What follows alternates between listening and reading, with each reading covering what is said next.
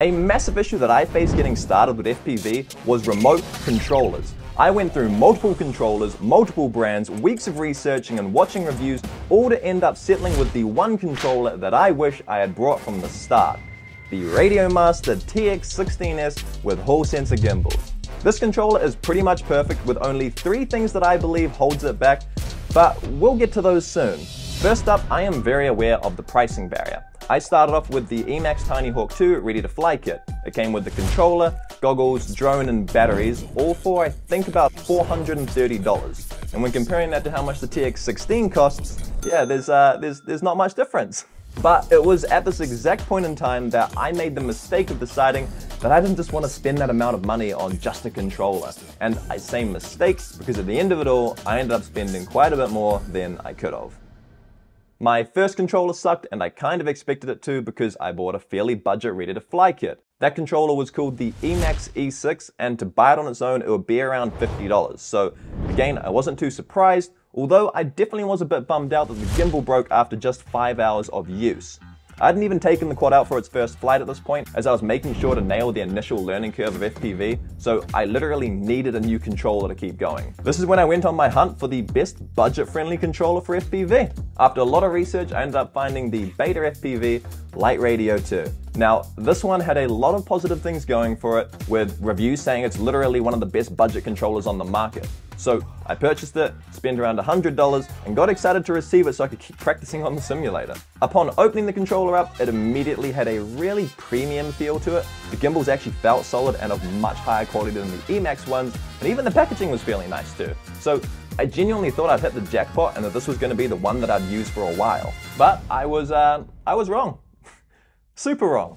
It literally took less than 1 hour in the simulator for the left-hand gimbal to start twitching around. So this inspired me to send an email to KiwiQuads, who I had bought the controller through, and they came back with an email saying that they were aware of this issue and would send me a replacement gimbal to plug in. Long story short, I got the gimbal, replaced it, and then started to use it again.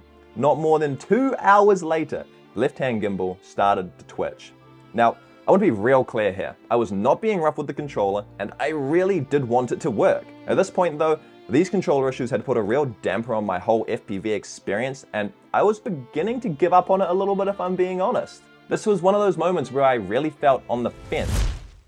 I could let FPV go and say it wasn't for me, or I could get another controller and give it one last try.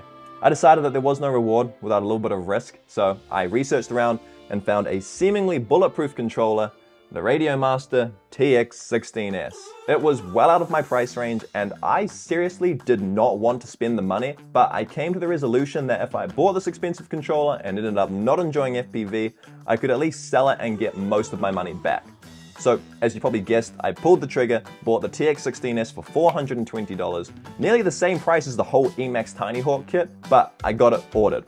To make things easy for you to understand here too, I still have this controller. It's sitting right here. It's my main controller. It's been over 18 months, and I haven't had the need to buy another controller at all. I've used it for long-range cinematics, high-intensity professional jobs, and even some light freestyle. So, like I said before, this is pretty much the perfect controller.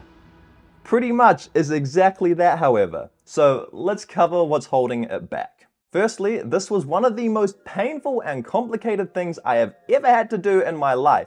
Okay, like maybe not quite, but to set up and link this controller to the drone, wow, it's painful, man. Like, it took me hours upon hours to even find a tutorial that was actually good and easy to understand. And even now to this day, I couldn't confidently tell you how to set this thing up. You can't just press a link button to have the controller set up. Instead, you need to tell the controller what each of the stick movements do. You can't just flick the switch and then map it to Betaflight, because first, you need to go to the switch on the controller and tell the controller what happens when you flick the switch. I've linked the tutorial down below that I used. Hopefully it can be of help to you, but yeah, just know that this was one son of a to set up. Secondly, I'm feeling like I'm missing out a little bit with the fact that it doesn't work with DJI FPV drones like the Avata or DJI FPV.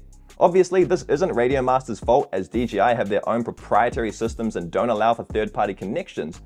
But if flying DJI FPV drones is of interest to you, you're going to have to own their controller, which you're going to have to fork out another $200 for. Finally, the only thing that I honestly don't like about the controller that actively affects me on a day-to-day basis is its size. On one hand, it's really nice to have a large controller that feels weighty and solid, as this helps me to fly confidently. On the other hand, however, the second I want to travel anywhere with my FPV drone, I have to try and fit this foam case in somewhere, or even if I'm roughing it, this massive controller. It also makes it significantly hard for me to hold without a lanyard, so I generally find myself sitting down and resting the controller on my leg. So I get it. You're strung up between spending a decent amount of cash on a controller or just trying your luck with a cheaper alternative. Take my past experiences as proof and just know that if you do take the cheaper route, you're most likely putting yourself up for months of frustration and you could highly hurt your FPV experience as a whole. So I do hope that you make the right decision and also decide to subscribe.